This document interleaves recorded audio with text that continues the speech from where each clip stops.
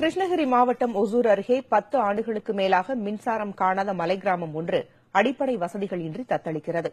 மலை கிராம மக்களின் அவதிகளை பதிவு செய்கிறது இந்த தொகுப்பு.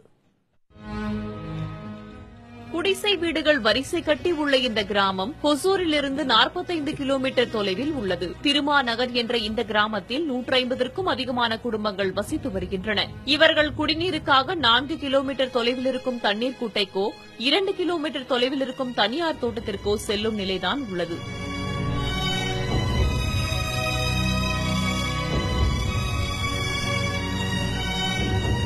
கிடையாது, வர்றாங்க பாட்டு கணக்கு எழுதுறாங்க, அவங்க இஷ்டம் போயிடுறாங்க, அவ்வளவுதான். வந்து செஞ்சும் கிடையாது. தடி போனாலும் கஷ்டம், கரண்ட் இல்ல, எதுவுமே கிடையாது. ஸ்கூலுக்கு போன பசங்க ரொம்ப பயப்படுறாங்க.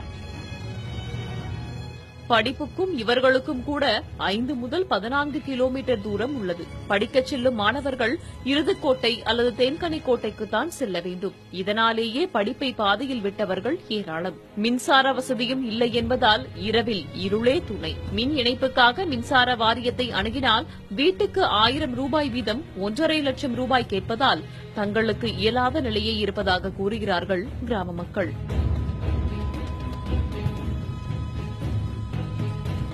பல இடத்துல பல அதிகாரி, collector, district collector, sub collector, tahsildar கிட்ட பல முறை போயிருக்கிறோம். வந்து பாக்குறோம்னு சொல்றாங்க. வந்து ஒரு நடவடிக்கை எடுக்க முடியல. போற வர வழியில பாதை இல்லை எங்களுக்கு. பல முறை கீழே விழுந்துக்கிறாங்க. இப்ப கூட ஒரு கீழே வந்து காலெல்லாம் உடஞ்சிருக்குது.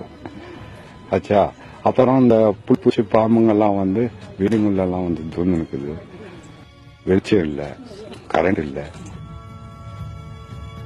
இதுகுறித்து கெலமங்கலம் வருவாய் அலுவலர் தேவராஜை தொடர்பு கொண்டபோது யாரிடமும் பணம் கேட்கப்படவில்லை என்றார். மலைவாழ் கிராம மக்கள் ஆக்கிரமிப்பு செய்திருப்பவர்கள் என்றும் இவர்களை அப்புறப்படுத்துமாறும் மாவட்ட ஆட்சியர் தெரிவித்துள்ளதாக கூறும் வருவாய் அலுவலர், மாவட்ட ஆட்சியர்தான் இவர்கள் பற்றி முடிவெடுக்க வேண்டும் என்று கூறுகிறார். புதிய தலைமுறைக்காக ஒசூரில் இருந்து செய்தியாளர் ஜெகநாத்.